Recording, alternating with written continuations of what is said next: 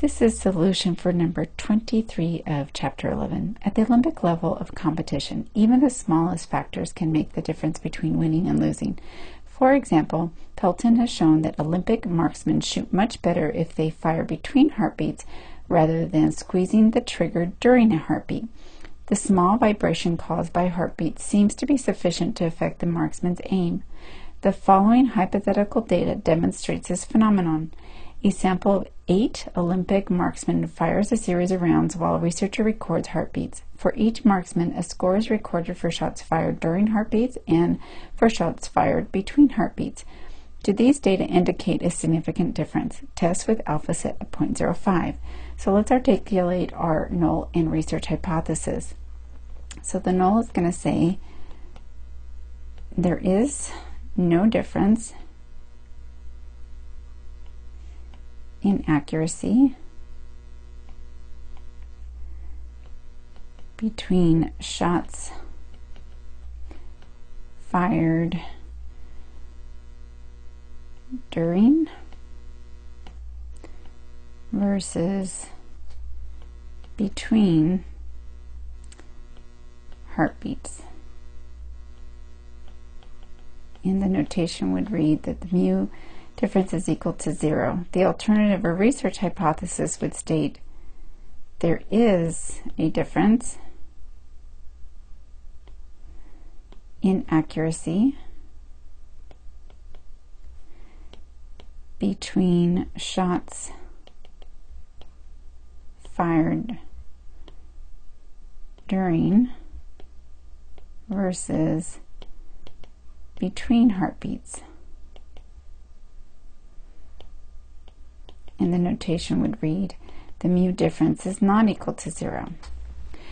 Next, let's identify what our critical t-value is to conduct this test. So we're going to need our sample size and the alpha level, and the fact that we've been told to test at and I'm noticing it doesn't indicate whether it's 1 or 2-tail test, so we will use a default of 2-tail test because you have to have great justification to test a hypothesis at a 1-tailed level, because 1-tailed tests are always easier to pass. So we will implement a 2-tailed test for this example. So we need to identify our degrees of freedom, which is n minus 1. That's equal to 8 minus 1 is 7. And we're going to use our t-test or t-table to determine our critical t. So we see here that given our degrees of freedom equal to 7, and our alpha is set at 0.05, and we're going to implement 2-tailed test, our critical t is equal to 2.365.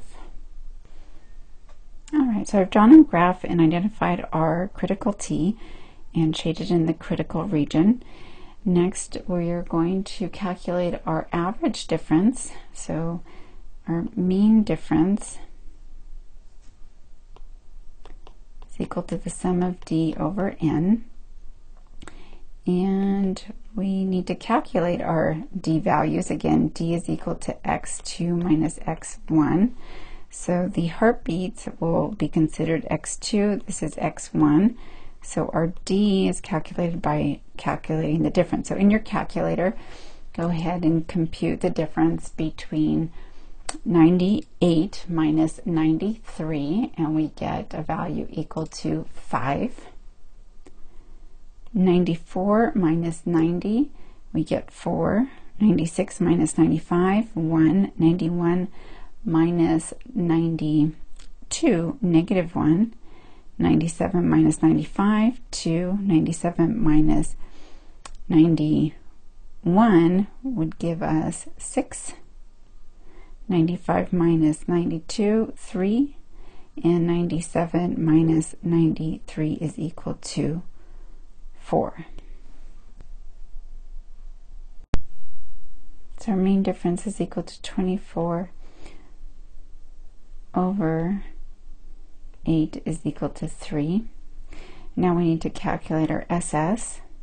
Our SS is equal to the sum of D squared minus the sum of D squared over N. We can replace the variables we know. We know the sum of D, we just calculated that, it's 24. We're going to square that. We know N, that's equal to 8. So we just need to calculate our D squared. So we'll do that here. So 5 squared is 25. 4 squared is 16, 1 squared 1, negative 1 squared 1, 2 squared is 4, 6 squared 36, 3 squared 9, 4 squared 16. So now in your calculator, take the summation of these D values that have been squared, and we should get 108. So in your calculator, go ahead and take 24 and square it. So we have SS is equal to 108 minus 24 squared divided by 8 gives us 72. And now subtract 72 from 108 and we get 36. So for SS is equal to, 36. So our variance then is equal to SS over N minus 1. SS is equal to 36, and our N is equal to 8, so N minus 1 is 7.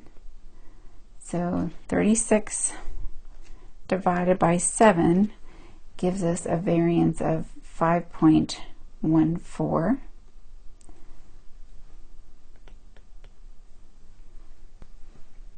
The variance now enables us to calculate our estimated standard error of the mean difference, which is the square root of our variance over N. So we have the square root of 5.14 over N, which is equal to 8, and we're going to take the square root of that.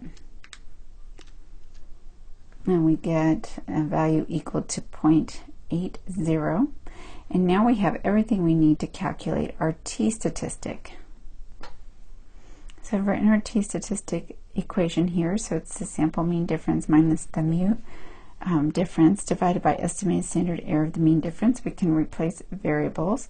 So our calculated sample mean difference was equal to 3, and the hypothesized mu difference is 0, and our estimated standard error of the mean difference, which we just calculated, was equal to 0.8. And now we can calculate our t-value. We take 3 minus 0 is 3 divided by 0.8, and we get a t-value equal to 3.75.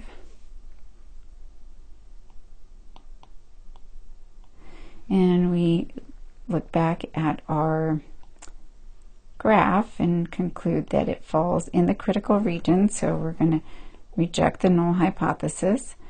So we would state that we reject the null, and the results indicate that there is a difference in accuracy